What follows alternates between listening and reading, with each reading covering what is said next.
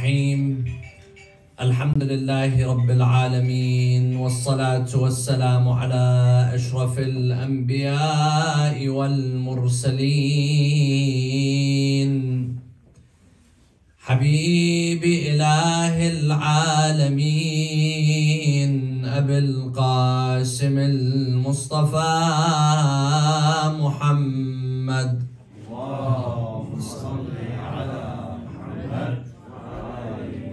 وعلى أهل بيته الطيبين الطاهرين صلى الله عليك يا رسول الله صلى الله عليك وعلى أهل بيتك المظلومين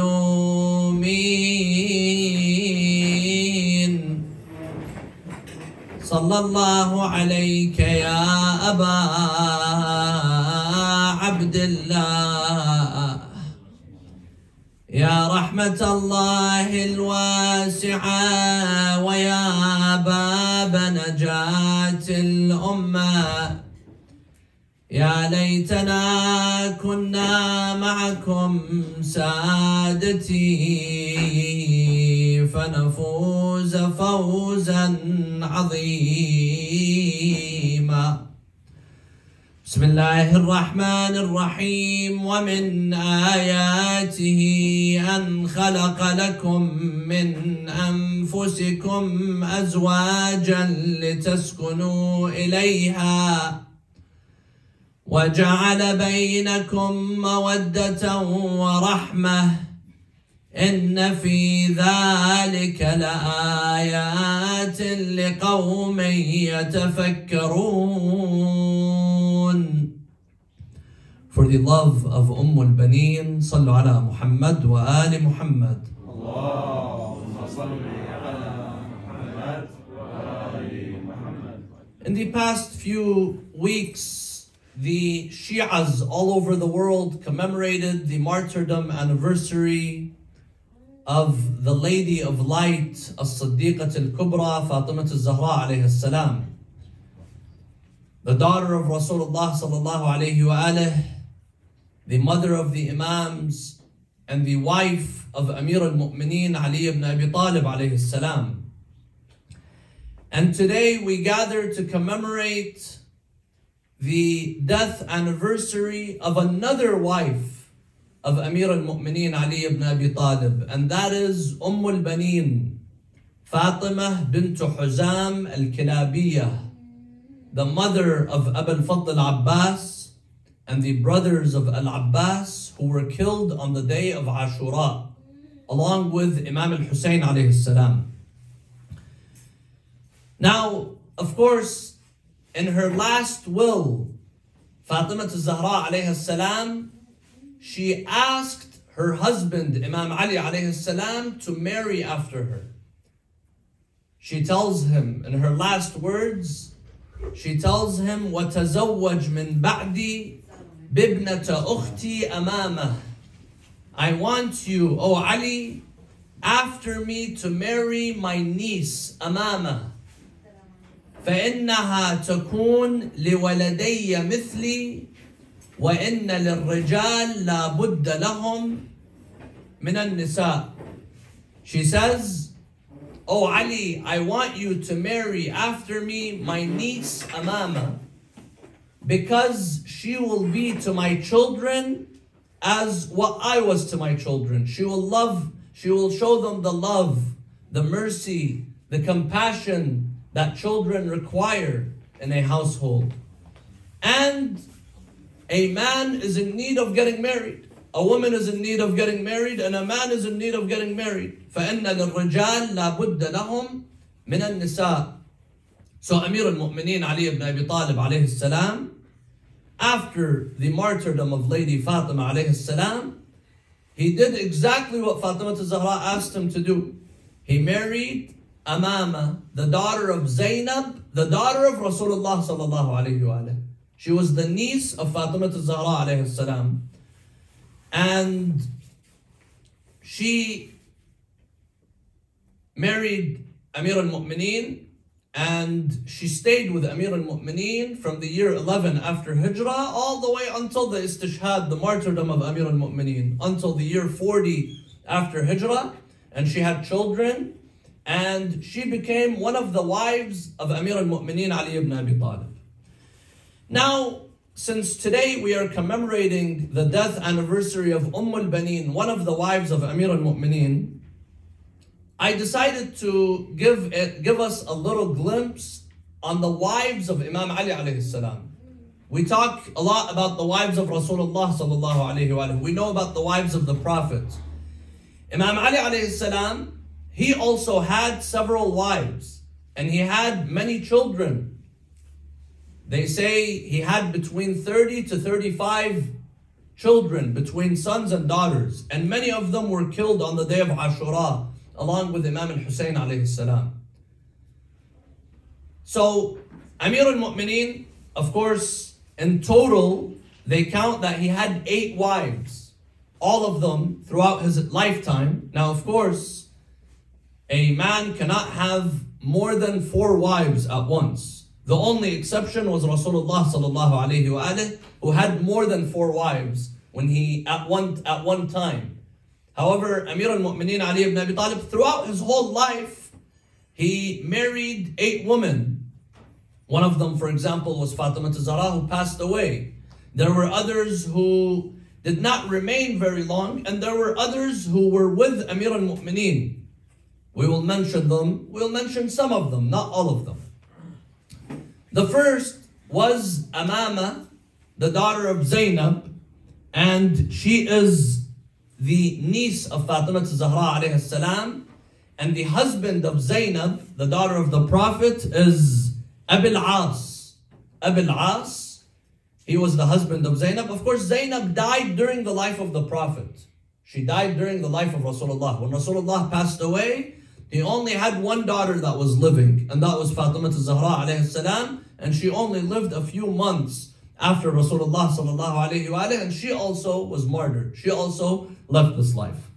So Amir al-Mu'mineen married Amama, and according to some narrations, it says that when Amir al-Mu'mineen, when he was struck in the month of Ramadan, when he was struck, he did a will. In his will, he asked Amama to also marry one of the relatives from Bani Hashim, because they say he was worried that Muawiyah was going to come, or someone from Bani Umayyah was going to come and see a lady who was not married. They're going to come and take her. And at that time, a lady who was not married was vulnerable. Today, when we talk about marriage, some people, they might say, you know, why did the Prophet have more than 1 wives? Why did Imam Ali have more than 1 wives? Why did the Imams have more than 1 wives?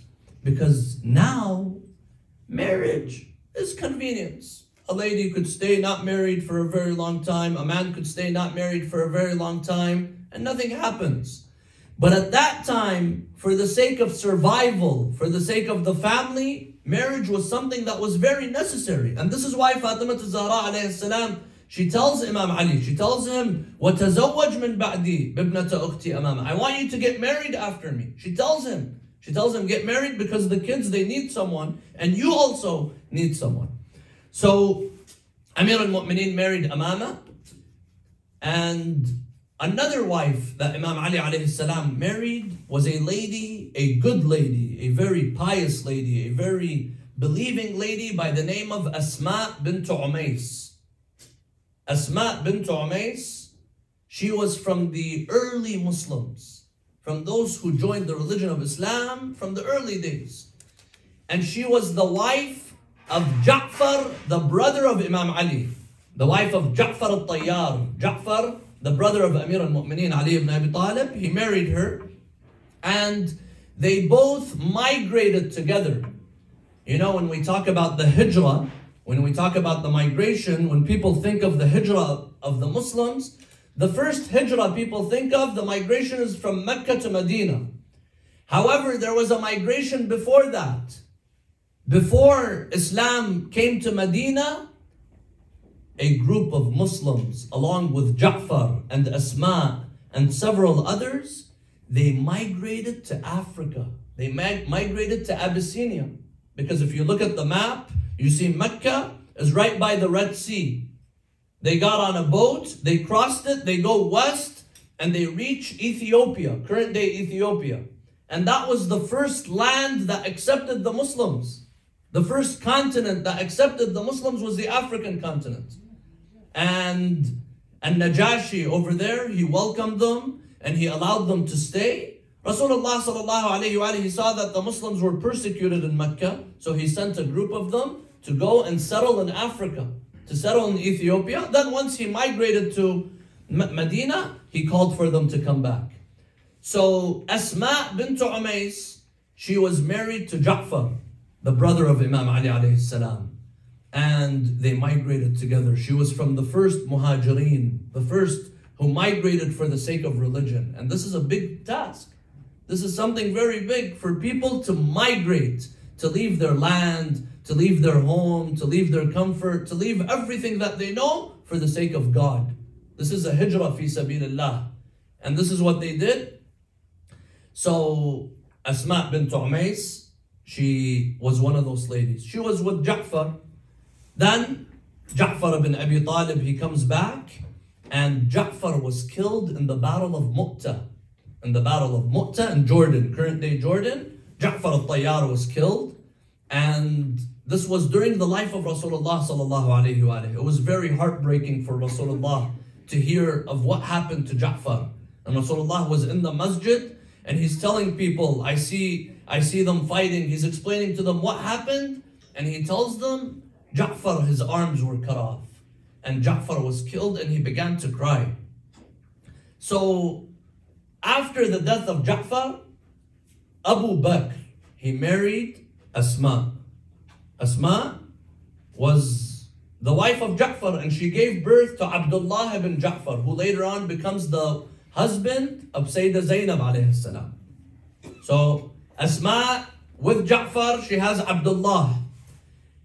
Then she marries Abu Bakr after the death of Ja'far, and from Abu Bakr, she has Muhammad ibn Abi Bakr, who becomes one of the staunchest Shia of Ali ibn Abi Talib, one of the closest supporters of Amir al-Mu'mineen Ali ibn Abi Talib. Why? Because after the death of Abu Bakr, Asma was married to Amir al-Mu'mineen, Imam Ali. And Muhammad was young. He comes under the care of Ali ibn Abi Talib, and he sees Amir al-Mu'mineen. He sees the fatherly figure of Amir al-Mu'mineen Ali ibn Abi Talib, and he becomes one of the closest Shi'as of Ali ibn Abi Talib. He becomes older, Amir al-Mu'mineen, he sends him to Egypt. He sends him to be the governor of Egypt before sending Malik al-Ashtar, and Muawiyah kills him. And they kill him, and they stuff his body into the body of a donkey, and they burn the donkey. This is the man who is the son of Abu Bakr. They don't say he's the son of Abu Bakr. Aisha, she is al-Mu'mineen, she is his sister. You see, everyone talks about Aisha, the wife of the Prophet and the daughter of Abu Bakr, but no one talks about Muhammad. Why? Because he was a Shia of Ali ibn Abi Talib. Because he was a follower of Amir al-Mu'mineen Ali ibn Abi Talib. He's the brother of Aisha. He's the son of Abu Bakr. Muawiyah killed him, but no one brings this up. Anyways, Asma was a good lady. When we talk about the days of the death of Fatima al-Zahra, we mention Asma said this and Asma said that, because she was in and out of the house of Amir al-Mu'mineen. And they say that when Fatima al-Zahra in her last days, she was worried. Why? Because at that time when they carry the casket, when someone dies, they carry the casket, the figure of the body would show. So Asma tells Fatima al-Zahra, tells her, don't worry. When I went to Africa, I saw that they would create a coffin. They would create a coffin, they place the body in where the figure of the body does not show. So she tells Fatima al-Zahra, I promise you that we will make you one of those. And she says, that was a moment that I saw Fatima al-Zahra smile, because her body was not going to be revealed even after her death. So this was Asma, and Asma had children who were killed in the way of Amir al-Mu'mineen. who were killed in the way of Imam al-Hussein alayhi salam. One of them was Aun, the son of Amir al-Mu'mineen. So Asma had one son from Ja'far, Abdullah ibn Ja'far, who ended up marrying Zainab. She has Muhammad ibn Abi Bakr, who was martyred for the sake of Amir al-Mu'mineen, for the sake of the Ahl al-Bayt alayhim salam. And she also had Aun and Yahya, and they were killed on the day of Ashura along with Imam al-Hussein, their brother Imam al-Hussein alayhi salam. Now, another from the wives of Amir al-Mu'mineen was a lady who was known as al-Hanafiya, and her name is Khawlah bin Ja'far. Khawlah bin Ja'far al-Hanafiya. This is another wife of Amir al-Mu'mineen. Her son is Muhammad ibn al-Hanafiya. When we talk about one of the children of Amir al-Mu'mineen, those who stand out, the prominent sons of Amir al-Mu'mineen, is a man by the name of Muhammad ibn al-Hanafiya. And he wrote a letter to al-Mukhtar. Muhammad was not killed on the day of Ashura. He stayed in Medina. He wrote a letter to al-Mukhtar. He tells Mukhtar, avenge the martyrdom of my brother Imam al-Hussein and kill those who stood against Imam al-Hussein. So he had a significant role after the death of Imam al-Hussein. This lady, Khawlah bin Ja'far, it's really sad what happened to her. She is from a tribe of Bani Nuwayra, Malik ibn Nuwayra. She is from a tribe that had joined the religion of Islam during the life of Rasulullah sallallahu alayhi wa alihi. The leader of that tribe was a man by the name of Malik ibn Nuwayra. Malik ibn Nuwayra, he comes to the masjid, he sees Rasulullah sallallahu alayhi wa alihi. He tells Rasulullah, Ya Rasulullah, after you, who is the leader? Rasulullah sallallahu alayhi wa alihi tells him, you see that man over there, pointing to Imam Ali? Tells him he's the leader after me. So Malik ibn Nuwayra, he says, this is the leader that Rasulullah told me. And he goes back to his tribe. After the death of Rasulullah sallallahu alayhi wa alihi, Malik ibn Nuwayra, he comes back to Medina carrying money with him, carrying zakat with him. Sadaqat and zakat, people have given him. They tell him, go and give this to Rasulullah. So Malik, he comes. Instead of seeing Imam Ali sitting on the minbar, he sees someone else sitting on the minbar. So what does he do? He has to do what every person who is entrusted with a amana, with a trust to do. They told him, go and give it to the one who is the wasi of Rasulullah sallallahu alayhi wa sallam. He goes and he sees someone else. So now he has to go and give the amanat, he has to go and give the trust back to their people. If they want to give it to Abu Bakr, they could give it to Abu Bakr. But he was told that the leader after Rasulullah was Imam Ali. So he goes back. What did the establishment understand from his movement? They accused him of rejecting Islam and refusing to give zakat. This is why when you read about the life of Abu Bakr, immediately after the death of the Prophet, they talk about Hurub al-Ridda, the apostasy wars, where some people turned against Islam. Now, perhaps there was a small group of people that did leave Islam, but many of them did not leave Islam, the Islam of Rasulullah. They left the Islam of what they were seeing in front of their eyes. They did not want to accept Abu Bakr as the leader. So what did they accuse them? They accused them of being kuffar. They accused them of going back to apostasy. So Abu Bakr, he sends a man who was very vicious, a man who was known for his viciousness, and that was Khalid ibn al-Walid. The man who, in the day of Uhud, he was the one who came and he brought the army of the kuffar to kill the Muslims and kill Hamza. Anyways, Khalid ibn al-Walid, he becomes a Muslim, apparently, and he becomes a man who's carrying a sword and he's going around killing people in the name of the government. Khalid ibn al-Walid, he goes to the tribe of Malik ibn Nuwayra and he sees that they're reciting adhan, he sees that they're praying. He goes and he kills Malik ibn Nuwayra, and that night he sexually assaults his wife, the wife of Malik ibn Nuwayra, and then he takes the head of Malik ibn Nuwayra and he places it under a pot. You know, a pot requires 3 rocks. They used to put 3 rocks so that a pot could sit on it. He puts 2 rocks and he puts the head of Malik ibn Nuwayra. He puts it there.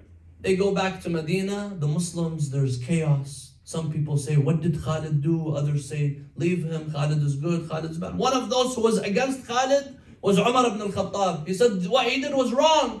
He killed a man and then he slept with his wife that same night. So Abu Bakr, he says, Utrukuh, leave him. Khalid is Sayfullah. Khalid is the sword of God. Leave him. Anyways, when they brought back people who were prisoners from that tribe, one of the ladies that was brought back as a asira, as a prisoner of war, as a slave, because they considered them to be non-Muslims, they considered them to have left Islam, they bring back these people as slaves, even though they were Muslim. They were Muslim, but they bring them back as slaves. One of them was Khawla bin Ja'far. Khawla bin Ja'far, she's brought back as a asira, as a sabiya. So the ruling is if someone is not a Muslim and captured in war, then anyone could come and marry her without a aqd, without mahar, without anything. Imam Ali alayhi salam, he saw Khawla bin Ja'far and he married her. Now, some people, they come and they say, how could Imam Ali come and marry this lady? If the act of bringing her was an illegitimate act, how could he come and marry her? Because the whole act of bringing her and considering her a sabiya was wrong. Jabir ibn Abdullah al-Ansari, he asks Imam al-Baqir alayhi salam. You know, Jabir, he met Imam al-Baqir. He met Rasulullah, Amir al-Mu'mineen, Imam al-Hasan, Imam al-Hussein, Imam Zayn al-Abidin, Imam al-Baqir. Rasulullah tells him, you're going to meet my grandson, Imam al-Baqir. He meets Imam al-Baqir and he tells him, how did your grandfather Ali ibn Abi Talib marry Khawla bin Ja'far, bint al-Hanafiya? Imam al-Baqir, he tells him, Amir al-Mu'mineen did not marry her immediately.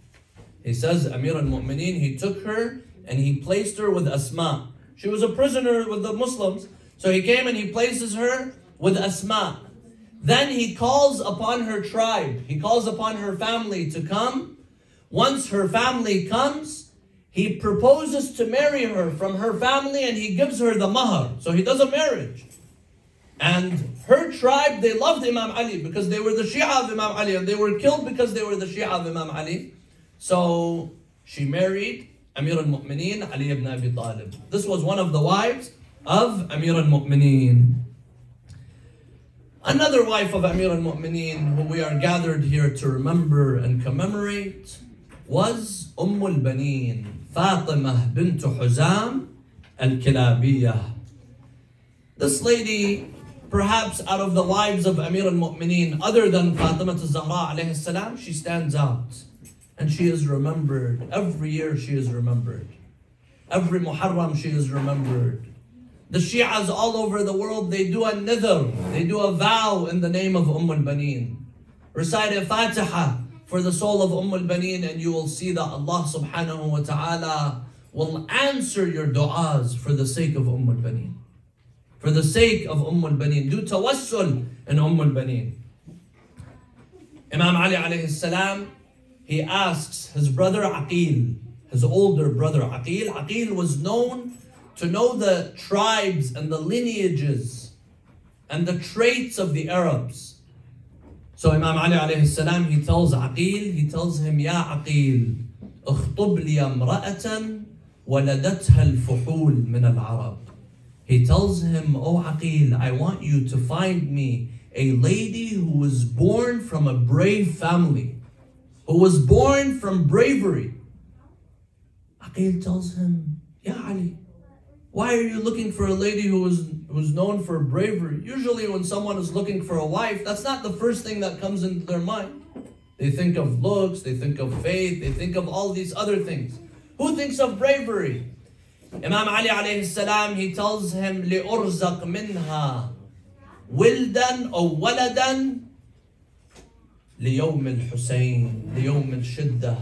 He says, so I have from her children that will be at the aid of my son Hussein on the day of Ashura. What does this teach us? This teaches us that when you're getting married, you have to look at the qualities, because these qualities, they're passed on. If someone is stingy, that's going to be passed on. If someone is brave, that's a quality that is passed on. Just as you have inherited genetic traits, you have qualities, you have lifestyles. These are also passed on. Passed on either through nurture and nature, they're passed on.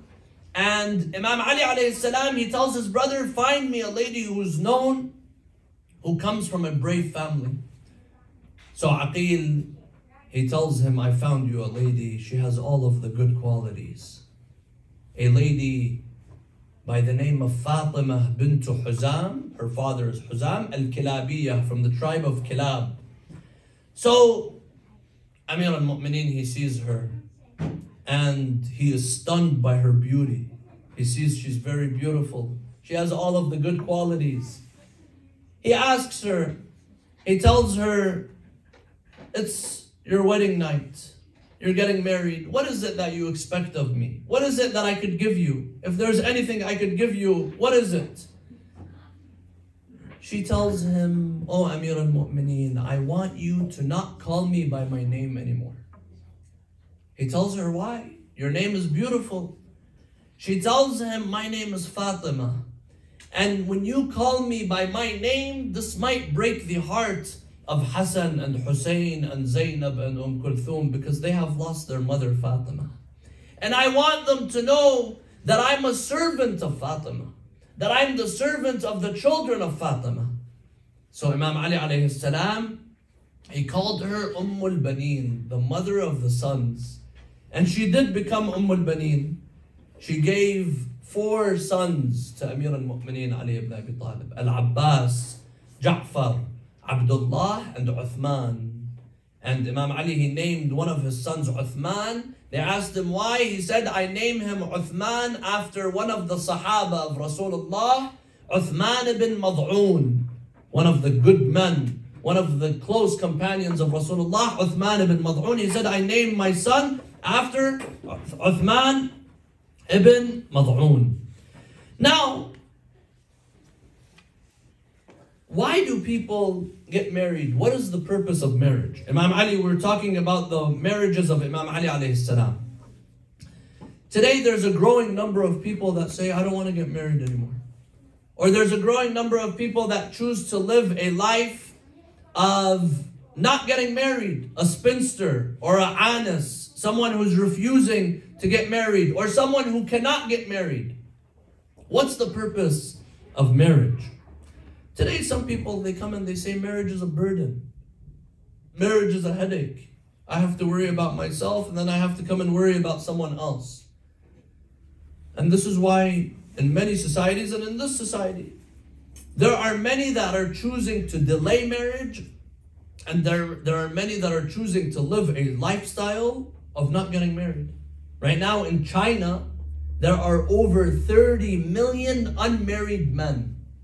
Over 30 million unmarried men. That's more than a population of some countries. People that are not getting married. Either because society has made it so difficult, or because they keep making up excuses. I haven't found the right person. Some people, they keep getting older and older and older, and they keep saying, I haven't found the right person. As if you are the right person. You're not 100% either. Everyone has some issues. The whole purpose of marriage is to complete one another, to finish one another, to complete one another. Maybe I don't have a quality that my partner could finish that in me, could complete that in me. So some people are choosing not to get married. And Islam is against this ideology. Islam is against this mentality. Now, yes, someone might say this is a personal decision. It is a personal decision. It's not haram to not get married, but it goes against the sunnah of Rasulullah sallallahu alayhi wa sallam. And it can become haram. The rulings in Islam, they're subject to change. Something might be halal right now, tomorrow it might be haram. For example, in the month of Ramadan, I can't eat during the day, but any other day I could eat. Rulings change. Something could be mustahab right now, it could become wajib tomorrow. What is it? This is what the example that people give regarding marriage. Marriage in itself is mustahab. Az-zawaju sunnati. Rasulullah says marriage is from my sunnah. Marriage is from my tradition. However, if someone does not get married and they end up falling in haram because they're not married, scholars say marriage becomes wajib upon this person. Marriage becomes obligatory because you're protecting yourself from harm. You're protecting yourself from falling in haram.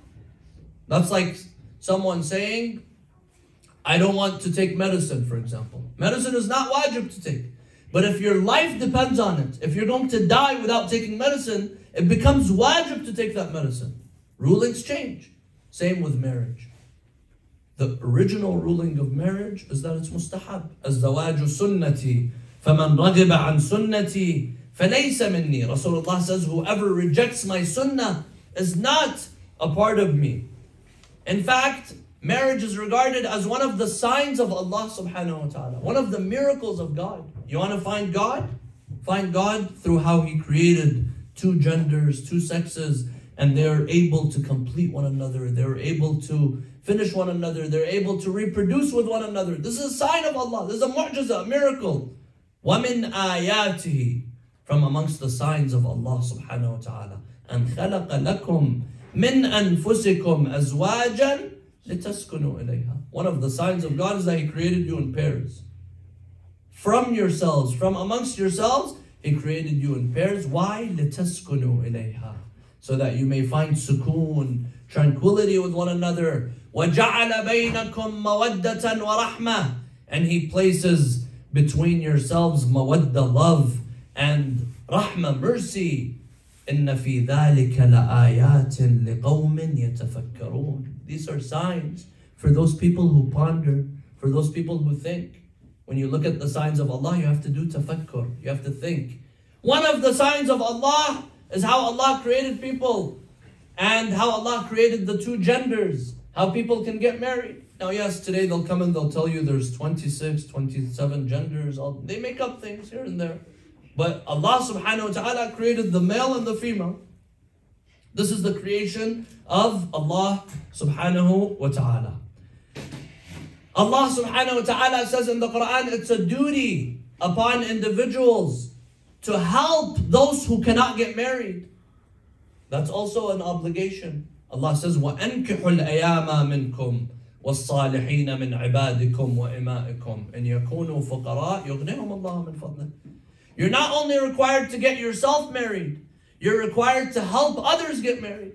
I've seen some organizations, there are some institutions that help sponsor those who are getting married, that help give, incentives to help those get married. Because one of the first excuses people have with regards to not getting married is what? I can't afford it. I don't have money. We need to have institutions. We need to have programs. We need to have systems that help people get to know one another, find the right person, and help them get married. If they're lacking some money, if they need help finding a house, if they need help finding a job, if they need support, these institutions need to support them. This is one of the purposes of Islam. Islam is a social institution, not just a spiritual institution. Amir al-Mu'mineen, he saw a man committing a haram act, the act of finding self-pleasure. They brought him to Amir al-Mu'mineen. Amir al-Mu'mineen, he struck him on his hand. And then he tells him, why are you not married? He says, I cannot afford getting married. Amir al-Mu'mineen, he goes to the Bayt al-Mal, the Muslim treasury. He gives him money and he tells him, go and get married. Now you don't have an excuse to not get married. Islam is supposed to bring solutions to problems. If we're not bringing solutions, then yes, we're going to find problems. This is why it's important for religious institutions, it's important for the community to work together to establish these programs and institutions that help bring solutions to these problems. Marriage, according to the hadith of Rasulullah sallallahu alayhi wa he says marriage, the person who's married, their salah and their ibadah is worth 70 times that of a person who is not married. Now, why is there such an insistence? Someone could come and say, my spirituality, my prayer is between me and God. What does it have to do if I'm married or not married? The answer, my dear brothers and sisters, is that marriage gives you a form of immunity. It gives you a form of protection. It gives you a form of strength. Because we have needs. No one could come and say, I don't have needs. I live a life without needs. Every single person, no matter how strong, no matter how mu'min, no matter how much of a believer you are, you have needs. We all have needs. Can someone ignore their needs? You can't ignore your needs. Now, yes, some societies, some cultures look at some of the needs as a taboo topic. Don't talk about this. Islam says no. We have to address every single need that people have. Because God created you with that need. Can you come and find someone who's hungry and you tell this person, don't say I'm hungry? Don't say I'm hungry, don't talk about food? No. Because everyone has that need. And we have all sorts of needs. And Islam gives us the solution. Societies and cultures, they come and they establish barriers. They make it difficult to get married. They create roadblocks. They make it more expensive. They make it more difficult to fulfill those needs in the halal way. Then people, they resort to finding the need in the haram way. And that's where problems emerge. One of the needs that we have as humans is that we are social beings. We are created to socialize. We are not created to live alone. This is why in prisons, in the jail, if they want to punish someone, what do they do to them? They place them in solitary confinement. They place them all alone. That's the worst type of adab. That's the worst type of punishment. Someone might say, come and beat me up, hit me and don't put me alone. I want to see people. Even if you're in the best house, you're in the best city, you have everything, if you're alone, you're going to be suffering. There's a statement in Arabic, Al-Jannah bila nas, ma tindas. Meaning that if you put someone in heaven, you put someone in the best place, but there's no people there, no one wants to be there. You don't want to be there. Now, someone comes and they try to please themselves. They try to make it up. I'm going to go buy the nicest car. I'm going to go buy clothes. I'm going to have a house. If you're living alone, you're going to be miserable. You're going to be suffering. We are created as social beings, and Islam encourages us to socialize. This is why you could pray alone, but if you pray together, the thawab is multiplied. You could eat alone, but if you eat with other people, you get thawab. It's makruh to eat alone. Sleeping alone in a house is makruh. Being alone, traveling alone is makruh. You have to always be together with people because it's a form of protection. It's also a form of social protection. You have someone who is with you. Today you find people, they're sitting alone. And now we're living in a time where technology and the internet, it encourages people to be more alone. Right now, you all heard about this metaverse that Facebook is making. You could have a house, you could have a town, you could live next to, for example, Snoop Dogg, or live next to whoever you want. You buy a house, expensive. People pay hundreds of thousands of dollars to be a neighbor of, for example, the celebrity. You're a neighbor in a fake virtual world. You're paying money to be the neighbor of this person. And you see this person is sitting miserably at home, but he says, I'm the neighbor of, for example, this person and that person. This is what society is creating. Making people live alone. They're sitting alone on their phone and they think they're socializing, but there's no one. They're alone. No, you're supposed to socialize. You're supposed to talk to people. You're supposed to engage with people. You're supposed to go out, and marriage is one of the means of fulfilling that social need that everyone has.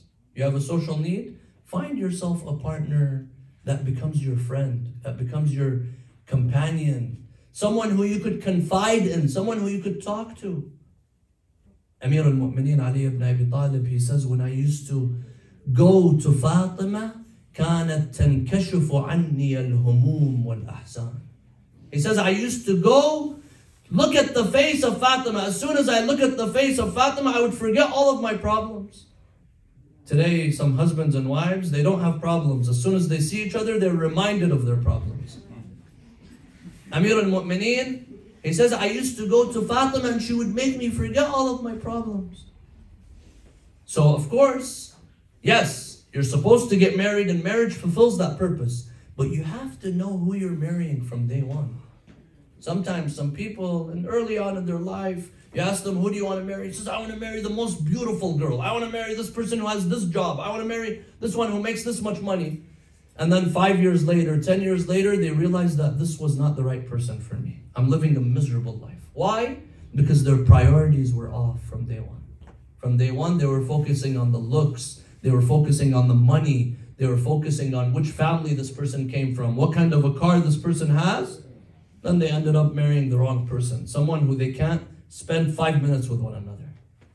This is why it's important for those who are not married to see the akhlaq, the personality of the person that you're going to marry. The personality is more important than the money that this person has. The personality is more important than the looks that this person has. The looks, they change over time. Of course, we're not telling you to find someone who you can't look at, but looks change over time. But the akhlaq, a good heart, a beautiful heart stays forever. And this is why Amir al-Mu'mineen, he tells Aqil, find me someone وَلَدَتْهَا الْفُحُولَ مِنَ الْعَرَبِ, someone who has this quality of bravery, someone who stands for her faith. No matter what, she'll defend her faith. And this is what she did. She gave him children who stood on the most difficult day. They stood for Imam al-Hussein alayhi salam. Another need that people have when it comes to marriage is the physical need, the sexual need. Now today some people, they come and they say, don't talk about that, this is taboo. But no, this is a need that Allah gave everyone. Men and women have that need. We should not ignore a need that God gave us. Yes, Islam says it needs to be channeled in the right way. It needs to be directed in the right way. It's like someone who's hungry, they need to eat. They come and you tell them, be careful what you eat. Don't eat the filthy food. Don't eat the poison. Eat the clean food. This is what the whole purpose of marriage. Marriage, it comes and it sets guidelines. Find yourself someone good. Relieve yourself. Satisfy your desires in the halal. Because if it's satisfied in the haram, all of society collapses. All of society falls apart. So today some people, they come and they say, yeah, what's wrong with, why is Islam against dating? I want to have a relationship outside of marriage. Why do I have to do the katb kitab? Why do I have to do the nikah? I want to have a relationship outside of marriage. When Allah says you need to have a marriage, this is for your own good. Why? Because when you get married, when you do the katb kitab, you're entering into a contract. You're signing a contract with this person. When you sign a contract, you acknowledge that you have responsibilities and you have duties and they have responsibilities and duties.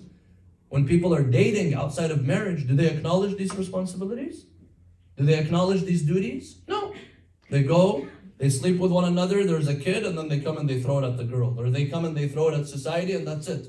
Or today they come and they say, yeah, let them just go have abortion. Millions, let them abort every year. Make it that easy. Instead of dealing with the problem from the beginning, they come and they say, yeah, the easiest solution is just to have abortion, which is haram. It's a life, it's a soul. So Islam says channel that desire and channel it through getting married. Marriage is the best way to channel that desire. And third, my dear brothers and sisters, marriage is a means to build a family. Every single one of us has the desire to have a family, to grow a family.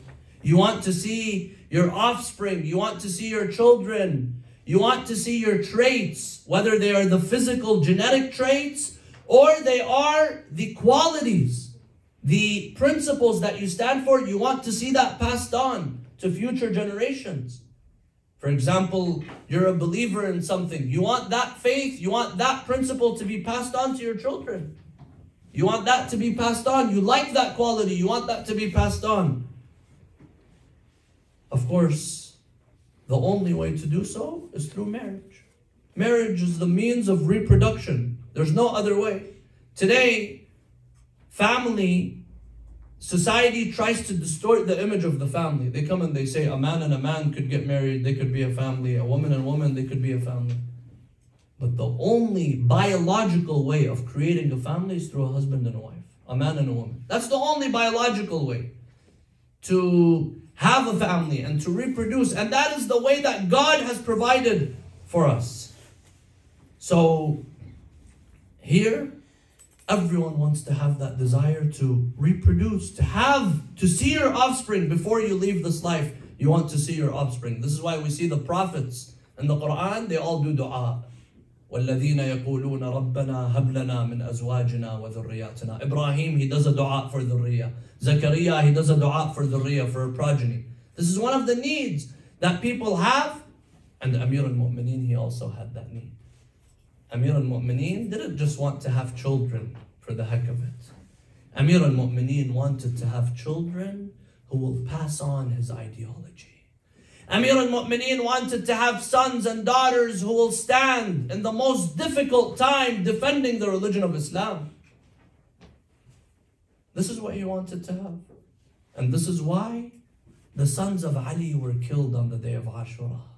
The daughters of Ali were taken as prisoners on the day of Ashura. And the only crime was that they are the sons and daughters of Ali ibn Abi Talib. You know, on the day of Ashura, when they were killing Imam al-Hussein, they tell him, نَقْتُلُكَ بُغْضًا مِنَّا لِأَبِيكَ. We kill you because of your father. And you know Fatima al-Zahra alayhi salam, why she was attacked? Because she was the wife of Ali. Because she defended Ali. It all goes back to Amir al-Mu'mineen.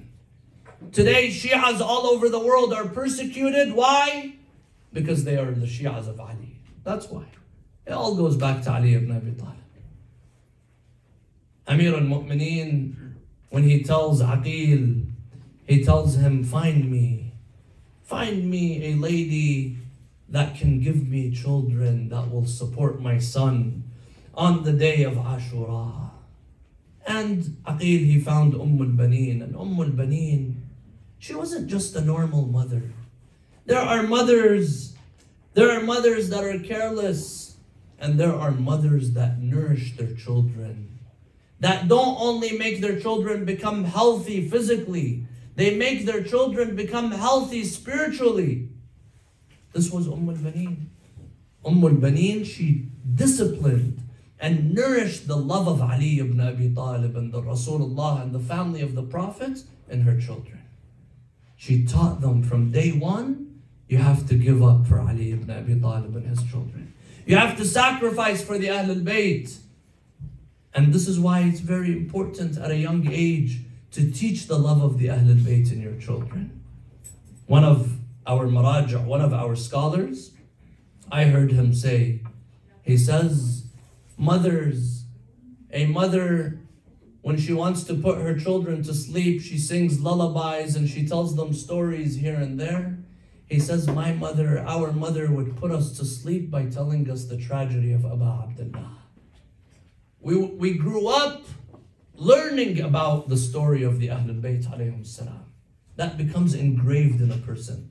This is why when you want to tell your children stories of heroes and stories of superheroes, instead of telling them about Superman, who recently they came and they said Superman is gay, instead of telling them about Superman and Spider-Man and Batman, tell them about Al-Abbas, tell them about Imam al-Hussein, tell them about these individuals.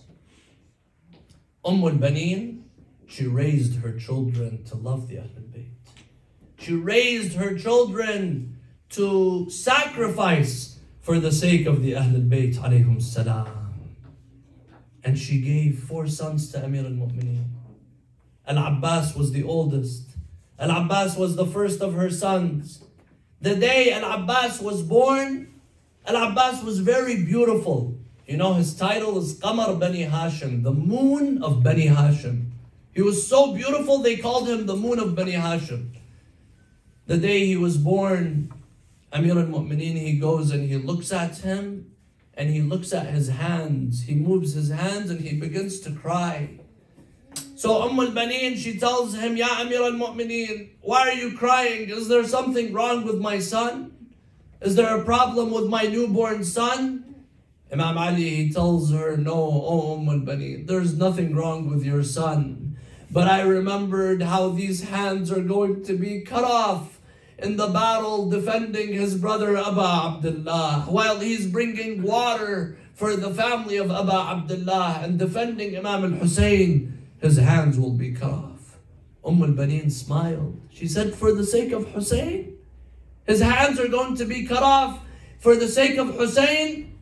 He tells her, yes. She says, may my sons and my life be sacrificed for Hussein and the children of Fatima. This was al-Baneen alayha salam. On the day of Ashura, al-Abbas, he sent his brothers Abdullah, Ja'far and Uthman. And he himself, he goes and they're all killed in the battle. Then the family of Imam al-Hussein, they're being brought back to Medina, this time without Abu Abdullah, without al-Abbas, without the brothers of Abbas. Imam Zayn al-Abidin, he finds a poet by the name of Bishr ibn Hadlam. He tells him, oh Bishr, your father was a poet. Are you a poet as well? He tells him, yes, I recite poetry. He tells him, Ya Bishr, go enter Medina and break the news. Tell people what has happened to my father, Abu Abdullah. So Bishr ibn Hadlam, he rides his horse. He enters ahead of the family. He begins to call out, Ya Ahla Yathrib la muqama lakum biha. Oh people of Yathrib, oh people of Medina, Medina is not a city to live in anymore. They tell him, Mal khabar, what has happened? Why are you saying Medina is not a city to live in anymore? He tells them, Al-Khabar inda qabri Rasulillah. I will break the news next to the grave of Rasulullah. They all gather in Masjid al-Nabi. They gather there. Then he tells them, Ya Ahla Yathrib la muqama lakum biha. قتل الحسين فأدمعي مدرار الجسم منه بكربلاء مضرج والرأس منه على القناة يدار. Medina is not a city to live in anymore because Abu Abdullah, the one who was born in the city, the one who was raised in the city, was killed. His head was raised on a spear and his body was left in the land of Karbala. He said, a lady comes to me. She's carrying a child on her shoulder. She comes to me. She tells me, Ya Na'i, akhbirni an waladi al-Husayn. Oh man who's breaking the news, who's telling us this news, tell me what happened to my son Hussein. He says, I asked who is this lady? They tell him, this is al-Baneen, the mother of Abbas and the brothers of Abbas. So he says, I began to tell her, Ya al-Baneen, my condolences to you for the loss of your son Uthman. My condolences to you for the loss of your son Ja'far. My condolences to you for the loss of your son Abdullah. She tells him, you have broken my heart. Tell me about my son Hussein. He tells her, Ya al-Baneen, my condolences to you for the loss of your son Abbas. His arms were cut off in the battlefield. He says, the baby, the child that was on her shoulder fell to the ground. She began to cry. She said, tell me about my son Hussein. I don't care about anyone else. Tell me about Hussein. He tells her, Ya al-Baneen, عظم الله لك الأجر بأبا عبد الله الحسين. Oh, al-Baneen, yes, Abu Abdullah was killed as well. She began to cry. She goes to the home of Zainab. Zainab enters into the home of Amir al-Mu'min, Imam al-Hussein, and she says, don't allow anyone to enter on us. al-Baneen, she goes, she knocks on the door. They tell her, who are you? She says, I am also grieving. Allow me to enter. Zainab goes to the door. She sees this is al-Baneen. As soon as she sees al-Baneen, she calls out, Wa akhah wa Abbasa. My brother Abbas. al-Baneen, you reminded me of my brother Abbas.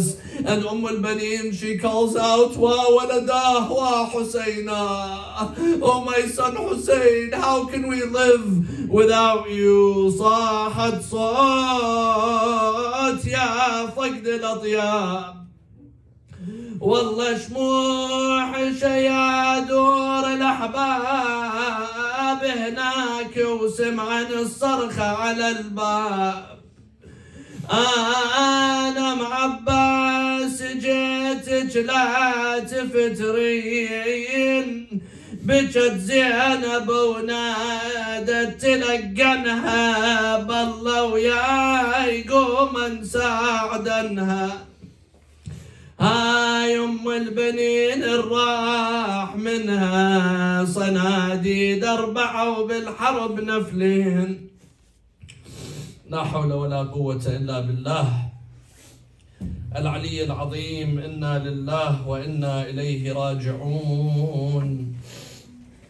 نسألك اللهم وندعوك باسمك العظيم الأعظم الأعز الأجل الأكرم يا الله. يا الله يا رحمن يا رحيم يا مقلب القلوب ثبت قلوبنا على دينك. اللهم اغفر للمؤمنين والمؤمنات الأحياء منهم والأموات. تابع اللهم بيننا وبينهم بالخيرات، إنك مجيب الدعوات، إنك غافر الخطيئات، إنك على كل شيء قدير. For the love of al-Banin, by the sake of al-Banin, ask Allah for your hajat. Ask Allah to grant you your wishes for the sake of this honorable lady, for anyone who's sick, for the hastening of the reappearance of the Imam of our time, to grant us the ziyarah and the shafa'ah of the Ahl al-Bayt of al-Banin. And we also ask Allah to help all of those who are sick recover, specifically لشفاء المريضة نجاح بنت زينب. Let us recite this verse 5 times, Amman Yujib, for her and for anyone who is sick, anyone who has asked for dua. Bismillah ar-Rahman ar-Rahim. أمن يجيب المضطر إذا دعاه ويكشف السوء. أمن يجيب المضطر إذا دعاه ويكشف السوء. أمن يجيب المضطر إذا دعاه ويكشف السوء.